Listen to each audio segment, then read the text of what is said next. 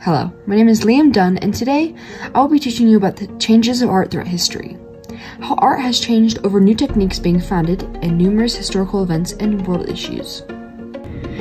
Ancient Greece was a starting point for major advances in art.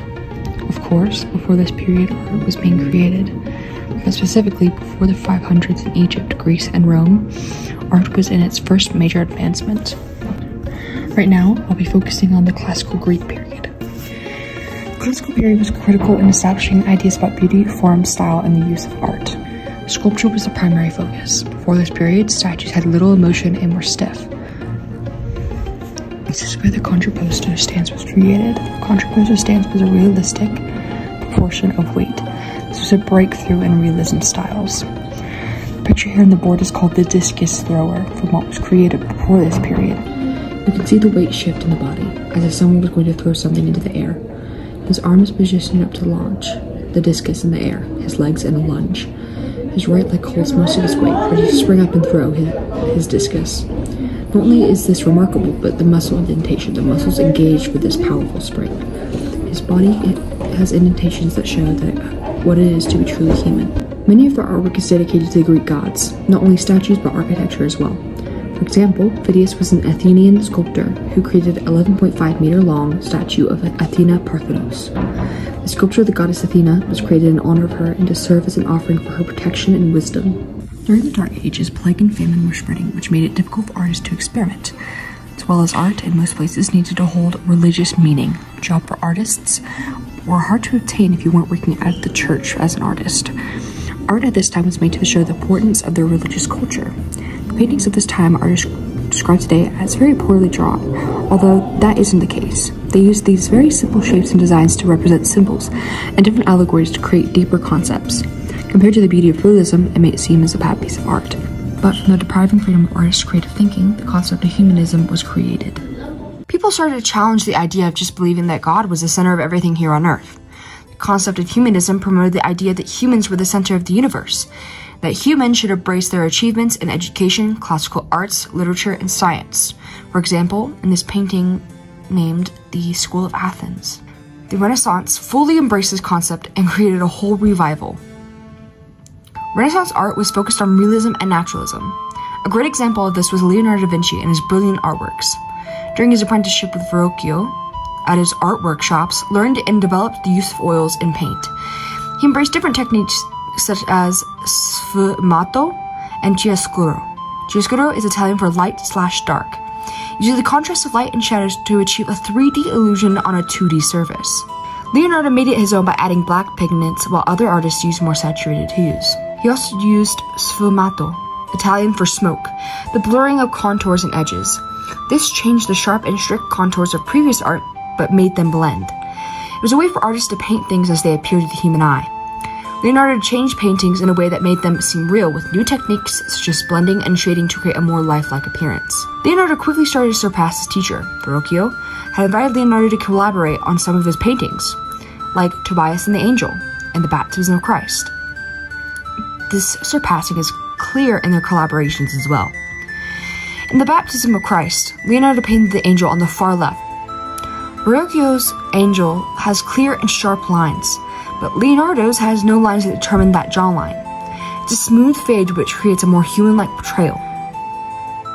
This fade is also much easier to do with oil paints rather than tempera, which Verrocchio used, which was determined by X-ray screenings. Not only were paintings advancing, but so was theater. The engineering for these productions was revolutionizing so quickly, which Leonardo had a hand in. Leonardo was quite drawn to everything that the theatrical arts had to bring. When he moved from Milan to Florence, he became a producer of pageants. Pageants were a show or entertainment depicting historical or religious ideas. In these productions, Leonardo created stunning sets with great detail to emphasize the importance of the story. In one production, La Danae, written by Baldassare Taccone, Leonardo had a system of ropes and pulleys to lift their Mercury into the sky. Later on, Jupiter was transformed into a rain of gold to impregnate one of the characters. He became incredibly famous for his intricate set designs, which were the first of their kind to move. As well, he used the detail of props, choreography, costumes, and sets to depict a more powerful and meaningful story. The Catholic Church wanted to return the arts through religious themes. This resulted in the end of the Renaissance era. Baroque art still kept the Renaissance expertise in realism, except added more dramatic effects to the paintings to portray a more godly look. They used more light and shadows to try and portray these themes as well. The Rococo, coming from the French word rocaille, art movement, used pastel colors, natural motifs like marine decor, leaves and vines, and asymmetric ornamentation to create a very playful mood. These playful scenes consisted of parties, wealthy aristocrats, mythological creatures. This style was mostly inspired by King Louis VIII's death. He favored the wealthy and also favored the divine right of kings to the point where he forced religion conformity on the French people. People were not a big fan of him. As well, he also favored the Baroque style because it signified his glorified stance. Art in the Baroque had been very expensive and not attainable. The goal of neoclassicism was to bring back the classical beauty from the ancient Greek and Roman eras, which was influenced by the dissatisfaction with the Baroque and Rococo eras. This style included using simplicity and symmetry, making art serious, unemotional, and heroic. This style mostly spread because of the Grand Tour. The Grand Tour was a possibility for young aristocrats studying literature and art to travel the world's most artistic places.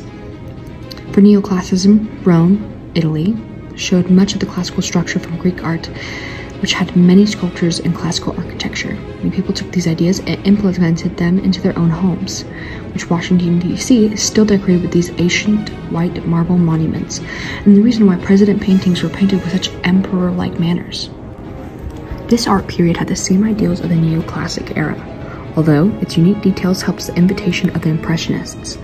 Romanticism at this time was during the French Revolution, so people expressed freedom and legitimacy of law, although others were mainly attracted to more historical and classical mythology, which included bizarre ideas and godly-like pictures and landscapes. Impressionism was created by French philosophers and scientists studying perception and color theory. An example they made of their term was Claude Monet's work. They described it as more of an impression, which wasn't like the exact representation of a reference, but the way the artist saw the example. Monet had a very unique style where he wouldn't blend in his colors. He used bright colors jumbled together, than rather using the light to dark technique. His style inspired a generation of artists called the Impressionists. Expressionist art was the portrayal of reality, but distorted to express the artist's inner feelings. This movement developed from the World War I, capitalism, and the rise of industrialization. Van Gogh was a very mentally ill man with tremendous abilities. As he grew older, he started to gain horrible anxiety to the point where he was experiencing hallucinations and psychotic breaks. Van Gogh inspired this Expressionism era and many artists in it. Pop art was a huge hit after World War II had finished. There was a lot of sadness, understandably, but people were moved by this art surrounding around pop culture. Artists used comic-like designs and different ideas to convey this unique style. Andy Warhol created the most popular pop art recognized today, highlighting popular brands like Campbell's Tomato Soup and Coca-Cola, and celebrities like Marilyn Monroe. Today's art is a little funky. I'm not sure if you have, but I've walked around Vail and its various art exhibits, and I always end up asking myself how this kindergarten level painting can even sell, yet enough for thousands of dollars. However, there is a deeper meaning to that one big dot. The contemporary style is hard to explain.